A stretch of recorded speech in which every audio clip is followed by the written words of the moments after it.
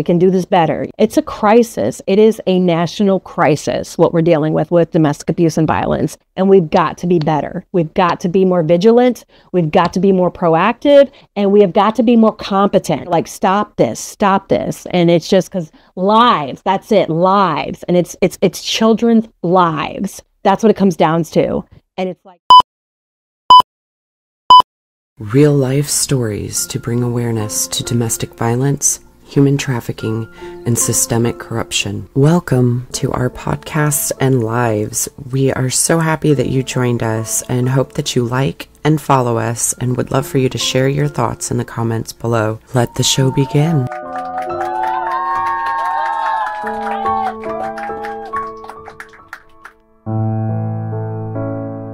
So you're on time. There you go. There you go. So, Kristin, it is so nice to have you back on the show. And it's nice to see your beautiful face again. How have you been? I've been good.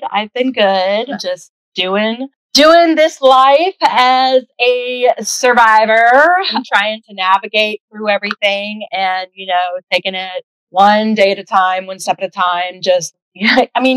And I'll get into that with what I want to talk about tonight, but you still feel like you're walking on eggshells most days. And one thing we talked about the last time was you never know when you're going to have to go through something or deal with something or what's coming next. So you're constantly living in a world like this null and void in a sense. Like, you don't want to make any big moves because you're not sure what the court's going to do. You don't want to do anything too sudden because, is it going to be used against you or is it not going to be used against you? You're walking on eggshells with whatever you do and whoever you're with and even whatever you talk about. So it's like you're constantly under a microscope. And so it's something, but I'm apparently doing a good job so far. But sometimes it's one moment at a time. Yeah, one moment at a time. Yeah. And that PTSD really does a number, and the anxiety and the paranoia, and it's all legitimate. That we have retaliation from the system, from the courts, from, in your case, you have the police department that you have to be concerned about. And that's a lot of factors that for any person is going to be horrifying. Mm-hmm. Yeah. So I'll introduce myself again. I'm Kristin. I am a survivor of domestic abuse and violence. And childhood trauma.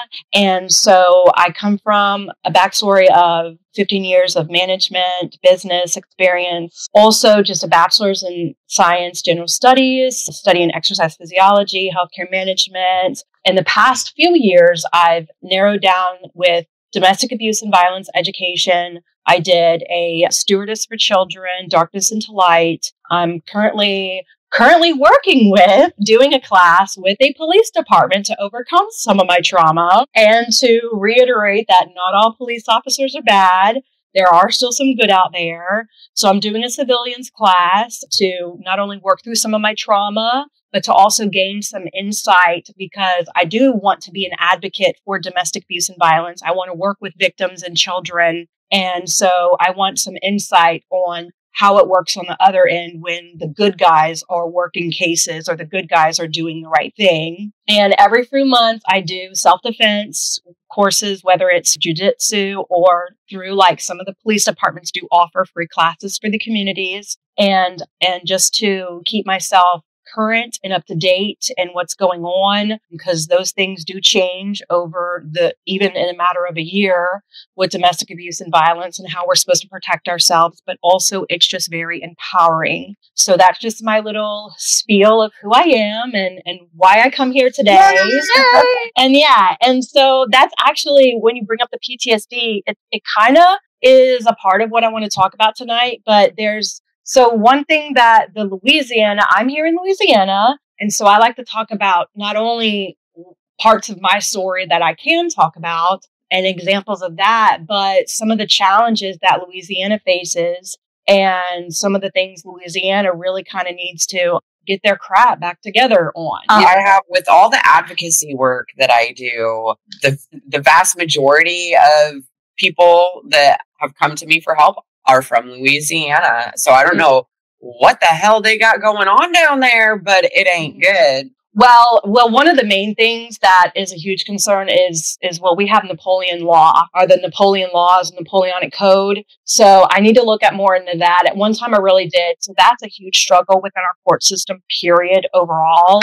And no other states reflect that or have that. Louisiana is still even with trying to be progressive and having things move forward, we're still so far behind in where we should be. I know at one point I was told that my assets and everything, I was like, regardless of anything, like we were together more than 7 years. So even by common law marriage, I get half of everything. And someone straight up looked at me and was like, no, that doesn't exist. That doesn't exist anymore. And I'm just like, that's a bunch of bullshit.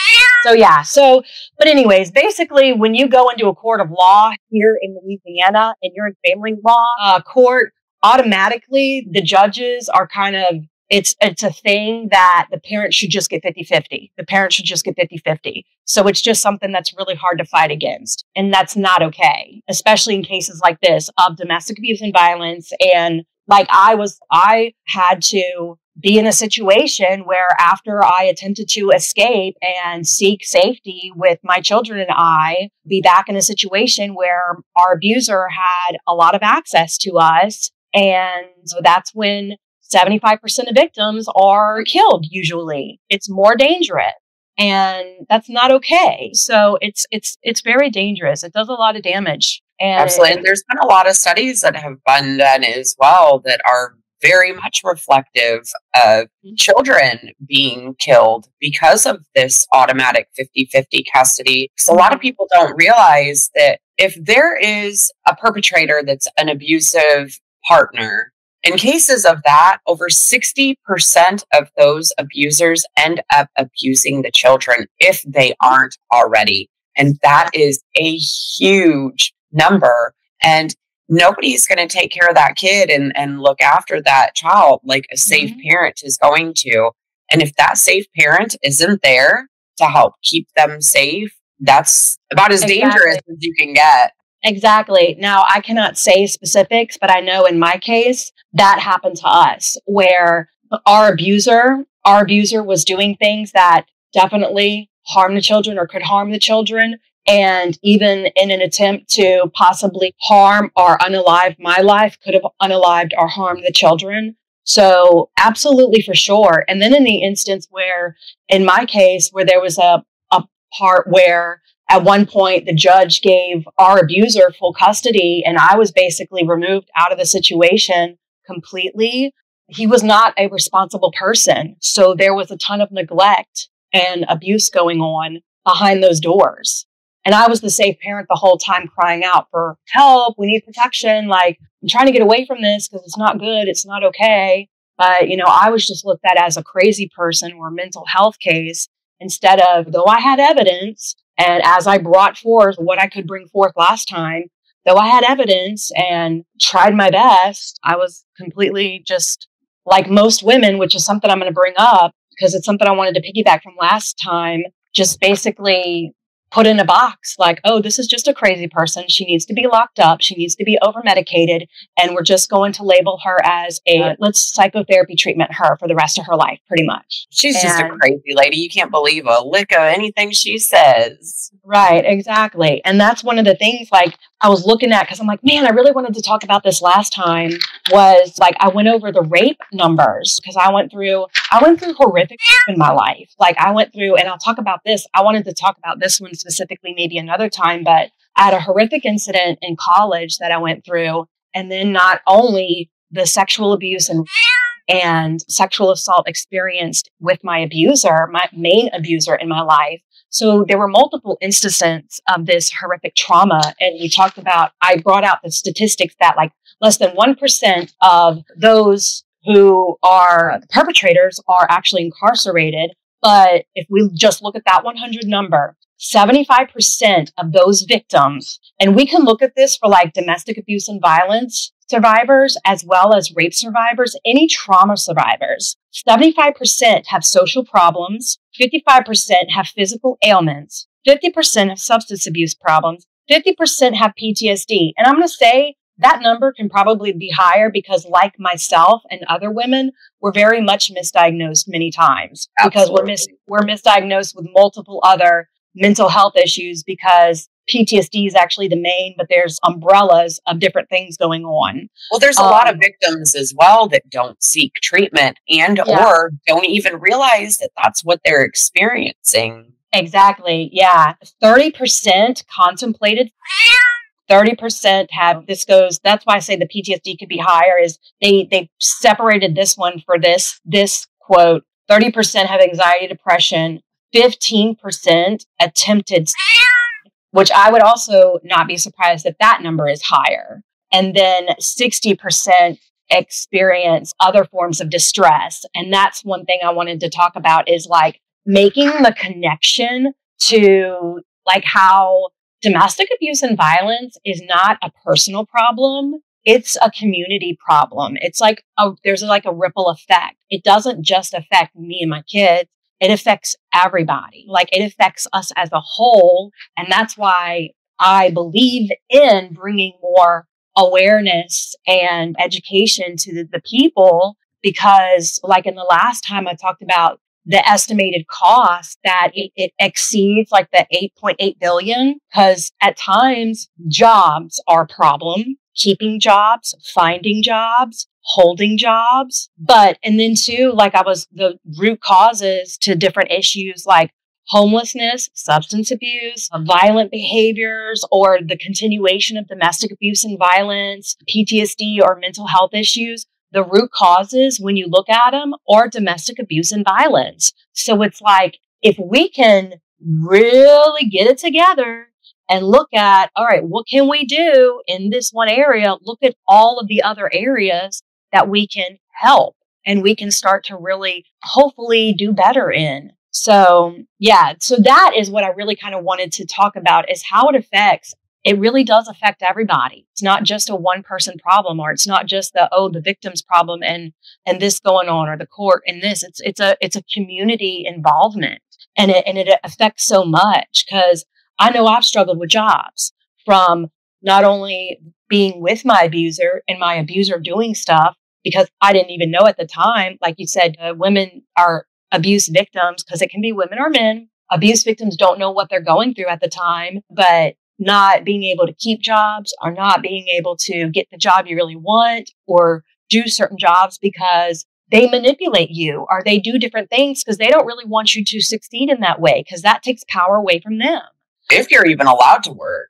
Exactly. I wasn't even allowed to leave I couldn't go to the grocery store without him being there. And the few times I was allowed to go anywhere on my own, it was limited. I was timed. I was questioned. Like, that just wasn't an option. And I finally, when I knew that I needed to start getting something for myself to be able to leave, that was what brought me into web design. And I started doing that, thinking, oh, this will be great. I'll be able to stash some money away. He won't even know. Oh, no, not how that played out at all. I was only allowed to take the jobs that he wanted me to take. And it was a nightmare. He'd scream and argue and shut the internet off and refuse to pay the bills. So they very much dictate everything. Everything you do. Oh, I know. I mean, I could go grocery shopping, but like I would have to produce the receipt every time. And if he didn't see the receipt and be able to look at like every single thing and like question, what is this? It was like the end of the world. It's interesting. Like when I look back on it now, to like different things that would happen over the course of our time together in that relationship, of like how I can see he would do things like, because I was always blamed, right? Like I was always blamed, whether I was like locked up for something, or whether it was a job, like, because people in my family would be like, you can't even keep a job. And it's like, no, I can keep a job. It's like, I've struggled with severe abuse and severe PTSD, which is a disability. I'm like, but I'm actually a very good employee, a very ethical employee, and a very competent employee. I just have some things that happen because of circumstances beyond my control in my life that suck. But people in my family who don't understand what I've been through and don't have education on domestic abuse and violence and PTSD And then of course, like from coming from my abuser, it's just my fault. It's my problem. And I do it to myself and I'm the one to blame. So it's so hard because you can internalize so much of that and you can sit on that. But it's hard because society does that as well to you. Society does it as well to you because they don't understand. Society definitely needs to have more awareness and you need to learn some, at least pretend, compassion. At least pretend sometimes. And sometimes if you don't have something nice to say, then just shut up and walk away. Exactly. Because, like, to go through the trauma that we go through as a survivor and then to have society put you down and victim shame you and victim blame you, it makes you feel like you're this small. You get the beat out of you, made to feel like you're a worthless piece of shit. And then society turns around and says, here, let me kick you while you're down a little bit more. Y'all need to stop. It needs to stop. It needs to stop because it's just, it's too much. We already struggle with our worthiness. Like we don't need additives on there. And it's just, it's a lot. Like, and I'll go into this because it's a part of, like, one of the things I realized and discovered is I get attacked all the time. So when I met my abuser, this is a big thing that I struggle with because it's easy for certain family members who it's their problem that they deal with, but they project it onto me. And this is totally off of what I wanted to speak about, but we're here. So let's roll with the flow because it's real talk. So whatever. We're winging it. And if anything, we can edit it, whatever. But so for example, like any time in my life, if I have spoken up or gone against the grain, spoken up against toxicity or been like, hey, what we're doing in our family, this isn't okay. Like, this is not good. Like, we need to do something different. We need to, like, I was the one that was always put into therapy. I was the one that was always like, oh, send her to the doctor. She needs to be diagnosed with something. Something's not right with her. I was that child. And it worked out for me in a sense because thank God I was put into therapy in a young age because I did evolve to do better than some people in my family.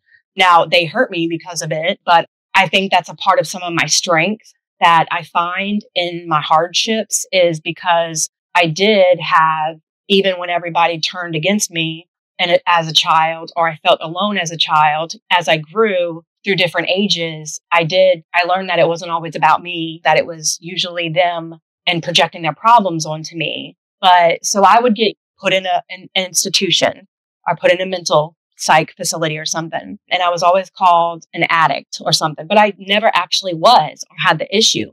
So what I came to find out in the domestic abuse education program and different things is like, so my abuser, for instance, when I met him and when we were dating, I had to take medicine every day, right? I took medicine every day. I took it like the doctor prescribed it, like what was written on the bottle. Okay. I took medicine every day. Well, he grew up in a family that had a bunch of addicts or different things. And so he called me from day one an addict because I had to take medicine every day. So from the beginning, he puts that into my head. I'm an addict. I'm an addict. I have a problem. I'm an addict because I actually take medicine like the doctor prescribed.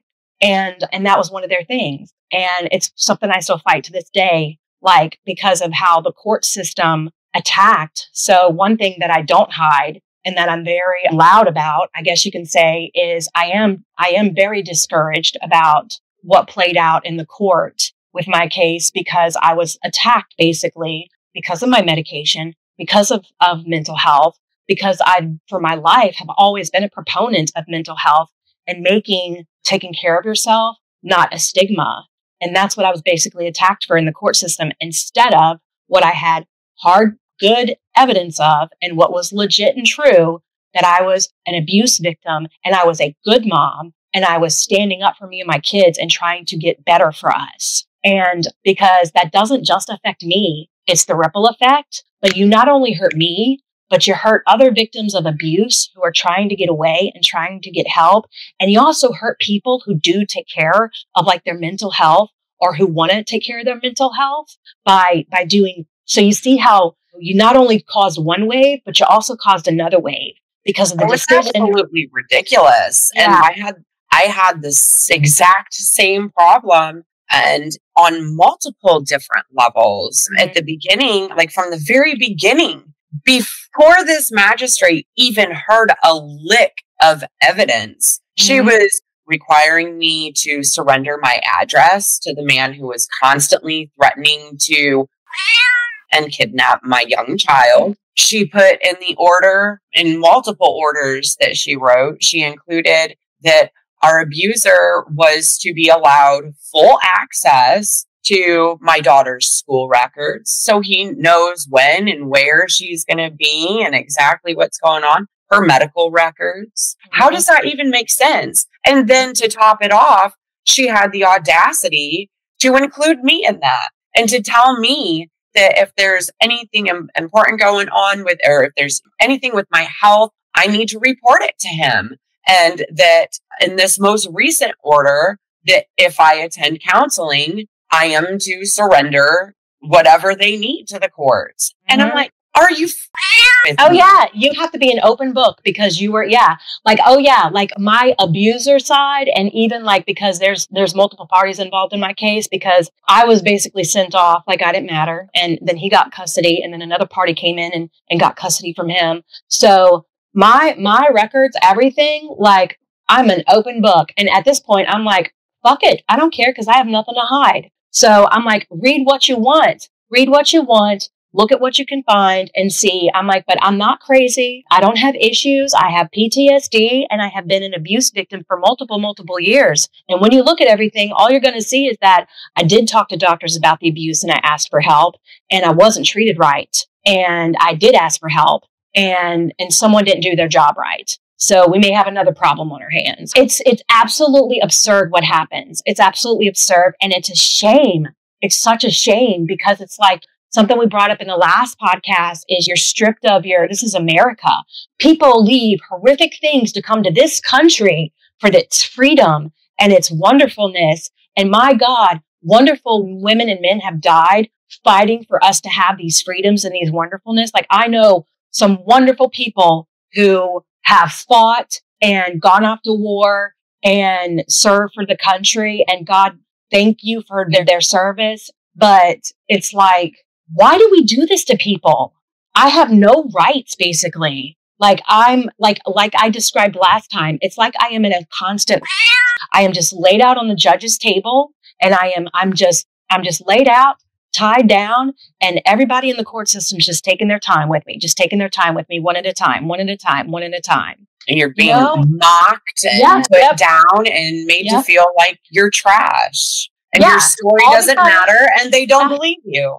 Yeah, all because I was like, what? This person is not changing. He's getting worse and worse and worse and worse over the years. And when I am serious about a divorce, now he wants to.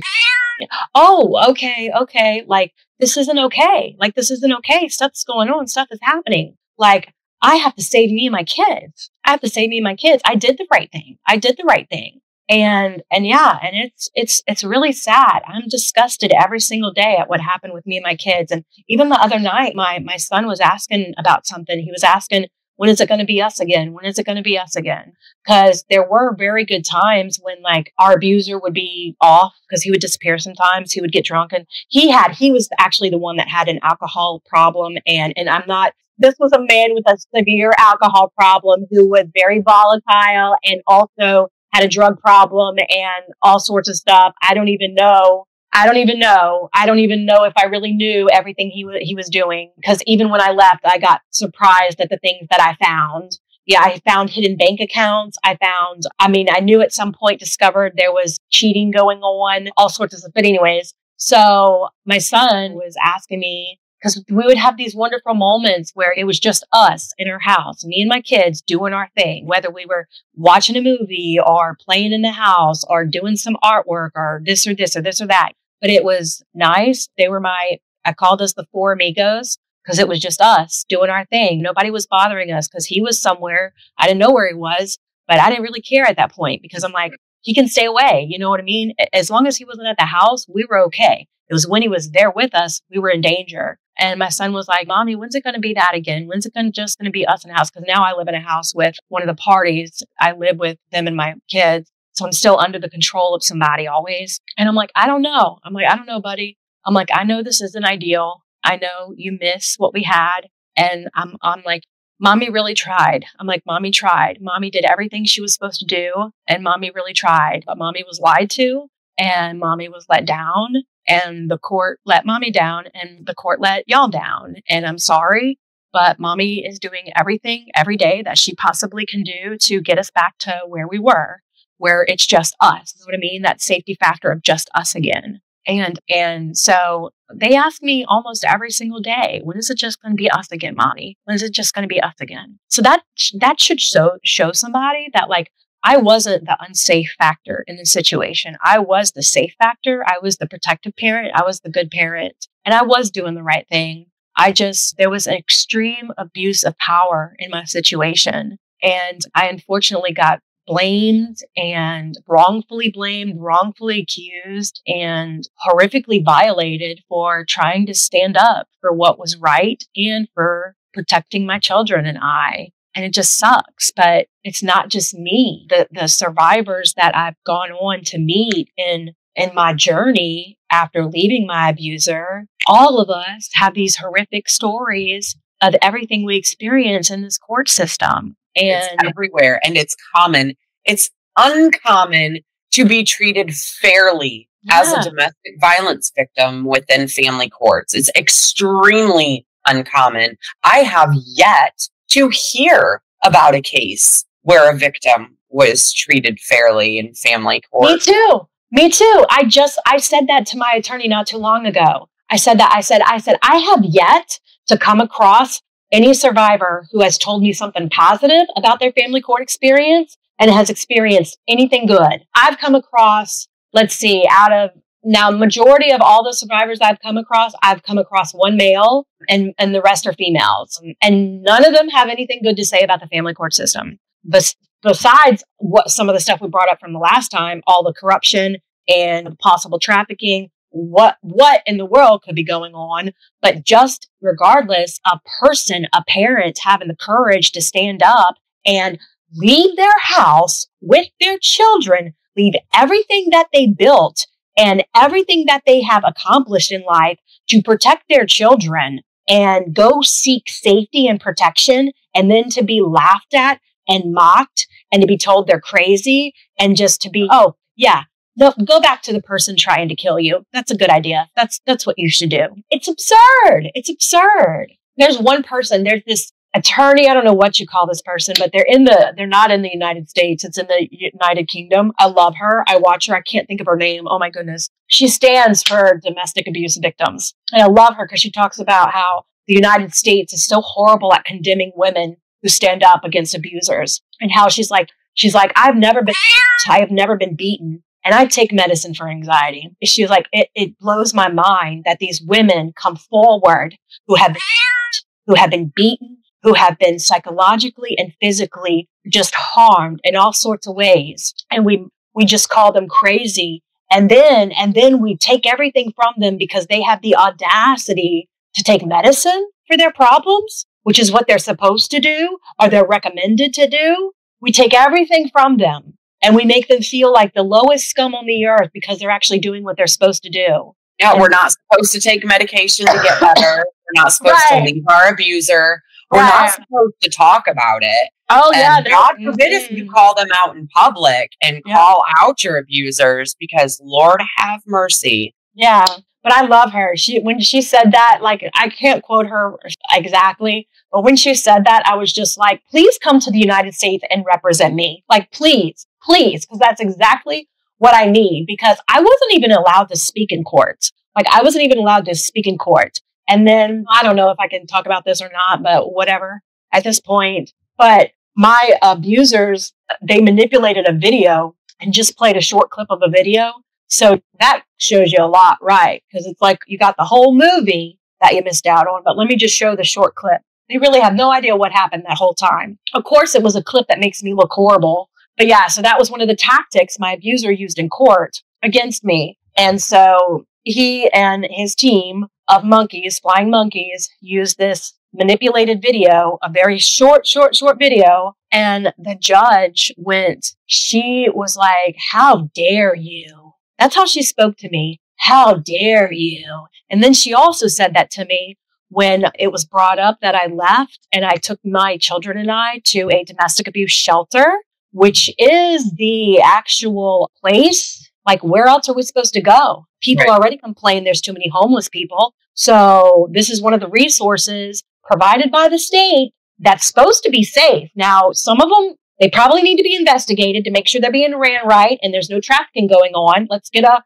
clean out going. You know what I mean? Let's get a clean out going. But shelters should be safe. Shelters should be for protection. Yeah. And again, what kind of mother takes her children to a shelter? Like, yeah. A mother who doesn't deal with abuse. I will never forget that as long as I live. I will never forget that. It's just like the other things with PTSD, some of the images you never forget. I will never forget her face and her sitting up in that podium and looking at me like that and talking to me like that. And this is a woman judge. People get so flabbergasted when I say I had a female judge. And she was a mother herself. Same. 2 of them had a female magistrate and a female judge. And they both could have cared less about our situation. And I even looked into this judge prior to like having to go to court that day. Well, I had to go to court many times at this one point, but the very first time, and I had no legal representation either. That's one thing I would love to see changed prior, like for domestic abuse victims is just like criminals, when they go to court, they get representation, free representation. Domestic abuse victims, we should have representation walking into that courtroom. We face our abusers and we have to face, just like, I love that Netflix series. I don't know if you know it, watched it, Made, where she goes to court. She goes to court against her abuser and she's listening to the judge and it's like legal. We don't know. We don't know what's going on. And then legal documents. I didn't go to law school. Like, I don't know what's going on. And then when you have issues because the domestic abuse shelters need to clean out, I was lied to. A lot of the first set of legal advocates I had did not tell me the truth about my situation. You're walking in, you're basically the chicken going to get your head twisted off, about to be cooked when you go into that courtroom. But I will never forget, I think victims should automatically get attorneys that are going to stand for them and represent them. And nothing's going to happen until they have proper legal representation. Because what they need to do is they need to structure some sort of something within the court that anything involving domestic violence is a completely, totally different entity and heard and treated and responded to appropriately with officials overseeing things who are properly trained. Yeah. And one of the issues Louisiana faces is the judges and the district attorneys. The higher level people don't have to train like everybody else does. I was just reading over that again, like in one of my brochures with the report from the Louisiana Coalition is like police officers, this agency, required training as everything changes over the years. But the higher level people, they don't have to do the required training. And that's a necessity. Because they're at higher levels. They should be required to have additional training. Right. Exactly. Because, I mean, it don't stop just because you got your dream job. The world's growing and things keep changing.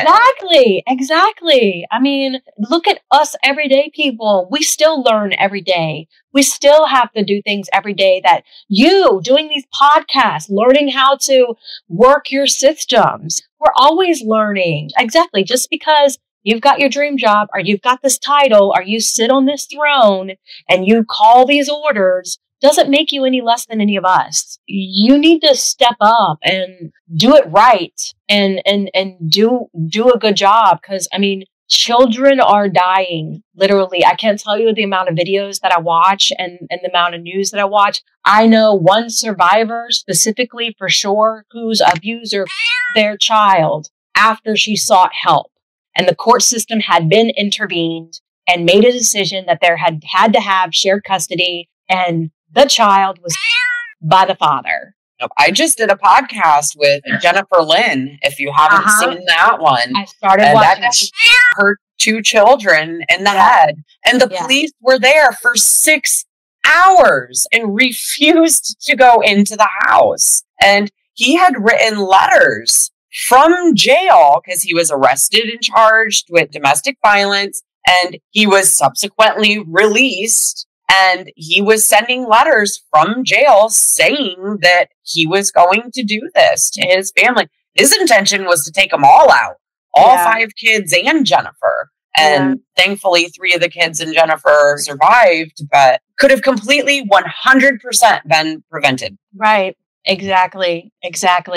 Being proactive instead of reactive. That's a big switch our system needs to do. And I really think that when I read over things like some of the things that the coalition is really trying to, some of these groups that are in support of domestic abuse and violence, like I said, you'll see some stuff with legislation and you'll see the coalition. Some things you read over and you look at, they've got like great things into place, like these programs and different things, but it's like, we got to get the people on board, the awareness and the education. If not all of the pieces are moving with it, it's not going to work right, because we're still a society of reactiveness instead of proactiveness. And in a thing like this, domestic abuse and violence, we have to be more proactive.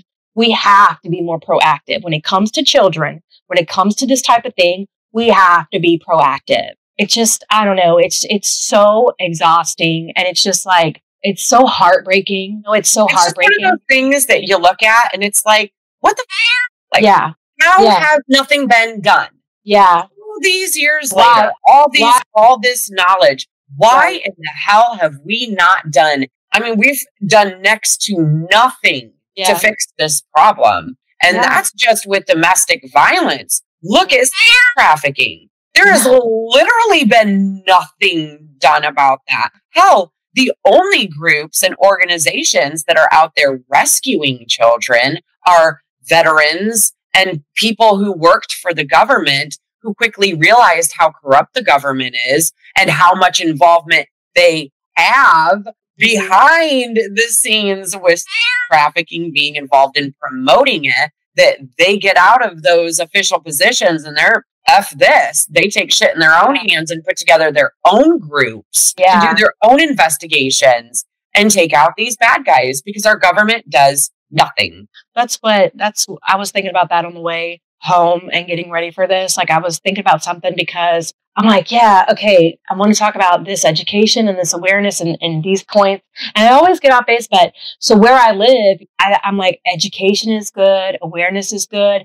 But the more I look at these things and I'm like, okay, this or that. And then I'm like, well, it was something I was looking at. It was information. And I'm like, this is the government website is giving this information. And then the government website is giving I was looking at the resources because I was going to talk about some resources, because the points like the homelessness, the substance abuse, the violent behaviors, which leads to crime rates increasing and gang behavior, Because where I live, there's because I think you see it over the years, highs and lows of it, but there's a high gang problem now and PTSD and all that. But I'm like, it's interesting. The resources are usually government funded resources, like the victim resources and this or that. And I'm like, but you got to be careful because you got these red flags. And like, you would think, I'm like, they know this. Like, they give us, like we talked about last time, they give us the information. It's like right there in front of our face. Oh yeah. Yeah. They have no shame in their game. None. They don't give a they don't care. And they'll shove it right in our face. And just like with the statistics on adoptions. I love that you got, I follow her. I think I sent you a text. I'm like the XCPS. Yes. Because I even sent that out to some people because I'm like, yes. Because I actually was speaking about it the next day. I'm like, when you look at the numbers, even when you look at the numbers statistically with the adoptions and the missing kids, and then the kids who go into homes of known with records, pedophiles, abusers, the ex-incarcerated, like with these, like, but it's like really crazy shit. And aside from that, how many abusers and pedophiles are held accountable? None. How many are prosecuted? How many have anything on their record at all? Barely anything, maybe a little misdemeanor. That's what I found out here in this area of Louisiana that I lived in. That's one thing I brought up last time, was that just baffled me, was all these victims and survivors of domestic abuse and violence basically losing everything for standing up for what is right and protecting their children. But then coming across these, and majority of the group were males, these men who committed horrific acts against children. And they maybe walked away with a misdemeanor and that's it. When my uncle was charged for me, he was sentenced to 4 years. Now, mind you, that was either the second or third time he had appeared in front of a judge for child molestation. And he got 4 years and was out in less than 2. No, that is not okay. That is not okay. And it was me, and there were several different people involved as well with that. Mm-hmm. There were 3 other children that I know of that he was doing that to at the exact same time. I believe it. I believe it. I know of not only other survivors who have gone through it and had to deal with being around the person who molested their child, but I know I've dealt with an experience that hits very close to home, the molestation issue here within Southern Louisiana, where it's just, again, swept under the rug like nothing happened, and they get to continue abusing little children like nothing happens, and it's not okay. And I don't know what to do about it. That's one of the reasons why I got into that class, that Stewardess for Children, Darkness into Light, to learn about like child abusers and child molesters and the statistics and what to look for and what we can do as a community to make it better. That's one of the certificates I have, because in wanting to work with victims and children, that's one thing that I have a passion about as well. But I don't know, like I said in the last podcast we did together, is when you look at the dots, looking at the survivors, the victims of abuse and children, and then these pedophiles, a heavy area with a lot of pedophilia activity, what's going on? And then the pedophiles getting misdemeanors are not being held accountable at all. What's the real story here? What's going on underneath it all? And nobody's going to give me the answer. Well, I mean, the only logical explanation is our government is protecting the perpetrators. Right. I mean, there's no other explanation for it. And why? Is there trafficking? Is there some sort of trafficking going on? What is it? Oh, absolutely. That's the only thing when I look at it deeply enough, like that you connect the dots on, is it's got to be child trafficking, the part of the human trafficking stuff. Because that at this point in the United States is exceeding the drug trade. So people make more money off of trafficking children and humans, adults, than anything else. When the only option is for the government to be a part of it, because there is no way in hell something would fly under the radar to this extent for this long and have next to no repercussions. Yeah. I mean, it's horrible. It's horrible. And it's disgusting and it's sad and it breaks my heart. I don't know what to do about it. You as an individual who either deals with it or goes through it and has gone through it, you do everything you can possibly do by what the law says. But when nothing is done about it on the other side, or it's swept under the rug, or you're just told again, you're crazy, nothing happened, you're crazy. What else can I do? So that's why I do a lot of the things I do, like the classes and wanting to become an advocate and trying to work with people who do want to change the bad. Check out on YouTube and go to their website too, unitingamericainc.org. Kim there's 2 different TikToks. There's a Uniting America and they have a child rescue one where they talk specifically about different things with child trafficking. She was born into a cult. Wow. And there were, and this will show you just how big of a problem this is and just how big of a secret it's kept. There were over 20,000 children involved in this camp that she was in. Wow. 20,000 children that were held hostage in this cult and trafficked all around the country. And people knew about it because she said that people were constantly going in and doing documentaries and wanting to cover all these stories, and nobody ever helped them. Wow. So if that doesn't spell out government corruption and government awareness, and at the very least, government incompetence, then I don't know what does. Right. No, for real. Because that's crazy. Because that's another thing. As I'm learning that the gangs, like the gang problem is a huge increase here. But that was one thing that was brought to my attention at one point was like the cult thing is his issue.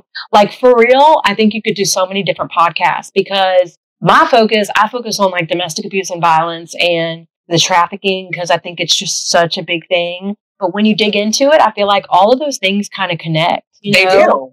But you realize like the problem is that's what I was thinking about on the way was like, because I did not realize, I know like when I was growing up at one point, I was too young to realize what it was, but I know gangs were a huge issue at one point, and then it kind of simmered down and wasn't a problem. But apparently gangs is a big issue now where I live and around where I live. But also I know from like being around different survivors in the past, that was one thing that some of them, did this person, like I said last time, this person said this, but did they really mean what they said?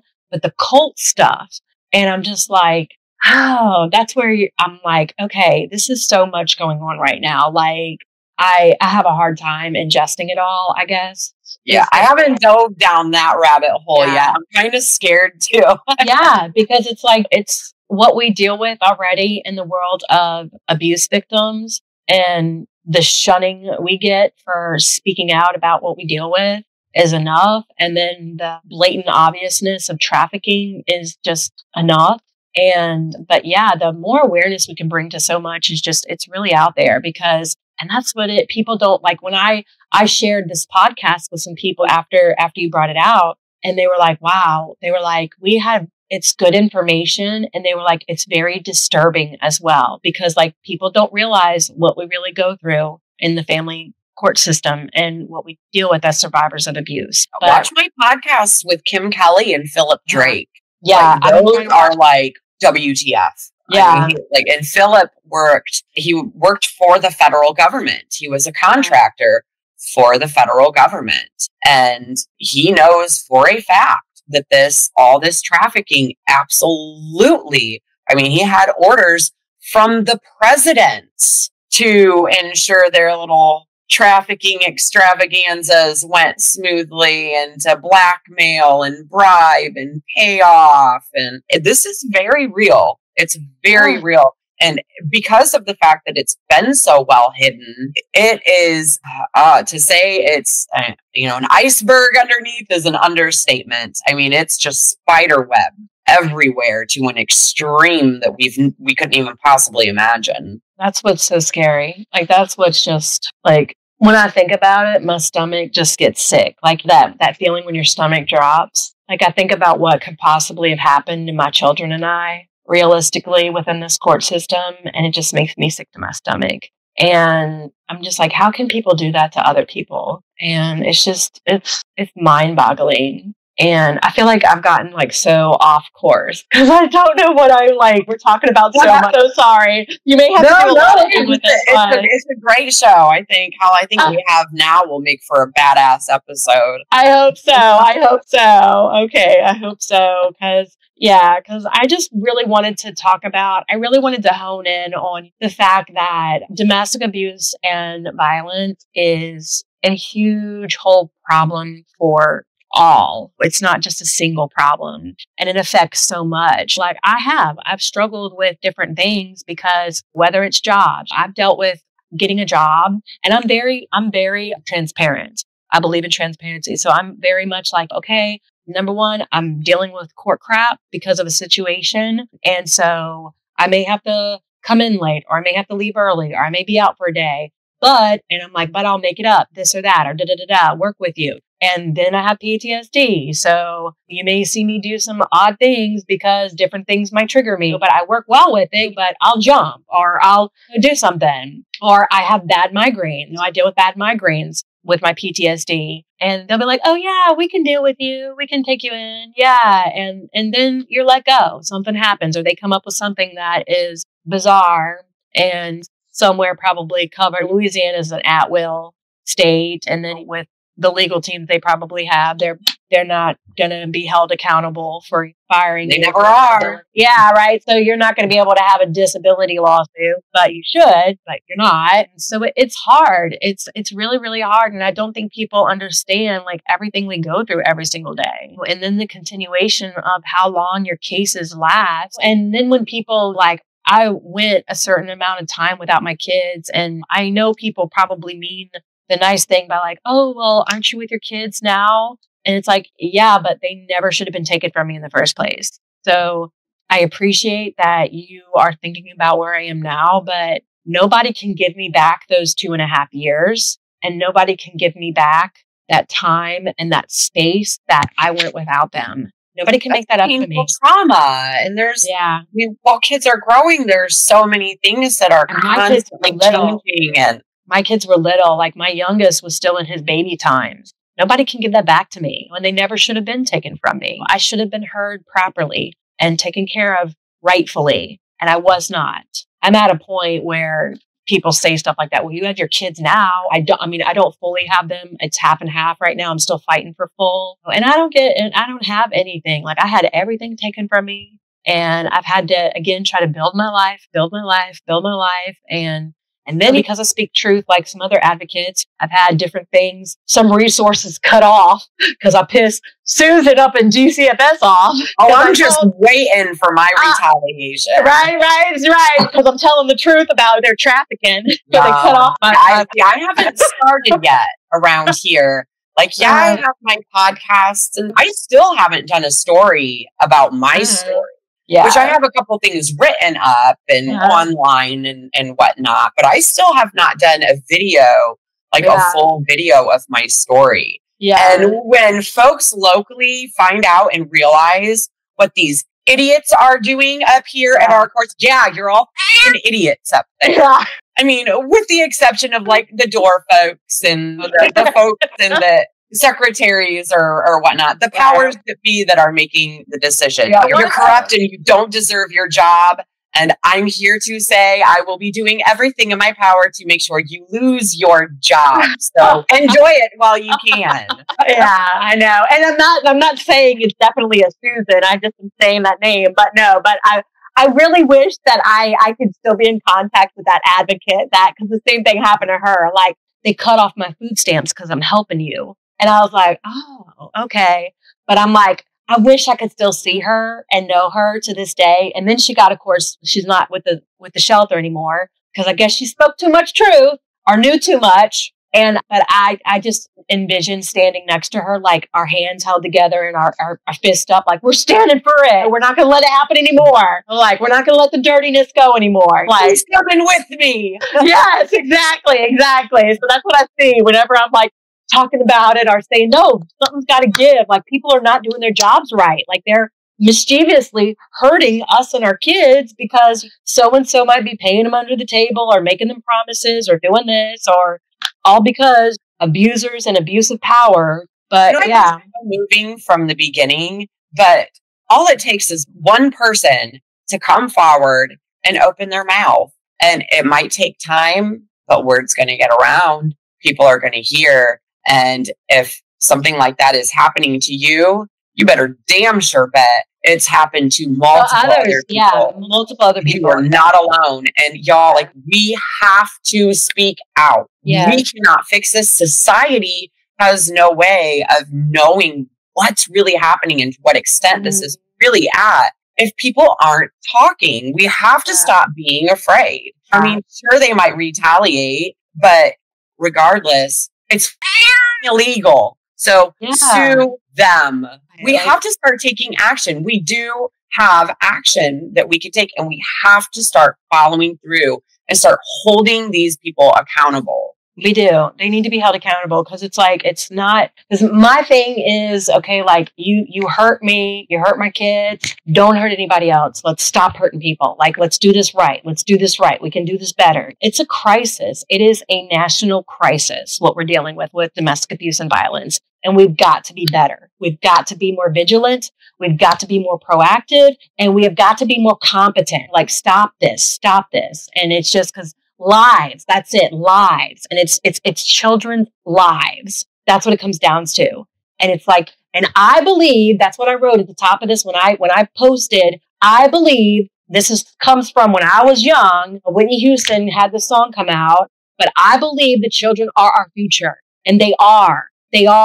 Let's make them our future. They have to be. They have to be. Everything we do bad, the stuff we don't get right, let's teach them to do it right. Give them the chance. And when we're doing this horrible crap, we're not giving them any chances. And when we're doing this horrible crap, we're killing them. And that's not okay. And that's where I'm like, okay, this is where we draw the line. This is where this is not okay. And this is not, we're not going to do this. We can't do this anymore. Because that's what really gets me. Because like my kids and I we were put back into an extremely dangerous situation where our lives were at risk. And that's not okay. Not okay at all. Absolutely. Absolutely. I'm so happy you had some time to join me today. Yeah. We've been trying to plan this for a hot minute. I know. Either one or the other of us had to keep rescheduling. We hope y'all enjoy this one because it's a hot minute to get it together. I hope it was okay. I very much enjoy doing shows with you. You're more than welcome. We should do one where we could specifically pull up like actual statistics and like actually just read through them and kind of go into further discussion about those. And yeah, because I just like write them down and everything, but then I don't know how to do like the boards or anything. I know you said you can do that, right? Like screen share. Yeah. Oh, wait. I've done a screen share like with different work stuff, so I could probably figure it out, but it has it right down on the thing here. Okay, cool. Yeah, maybe we can do that. Yeah. All right. Because what I do is I just write everything down, or like I take my papers and I'm just like reading it to you. Yeah, but we can talk that. Check this out. Hold on. Yeah. Since you like doing things that way, you should get one of these shindiggies if you don't have it yet. So 5 Star has these new, I don't know if they're new. They're new to me. They have these notebooks that have, can you see it? There's a little QR code. Oh, wow. In the corner. Wow.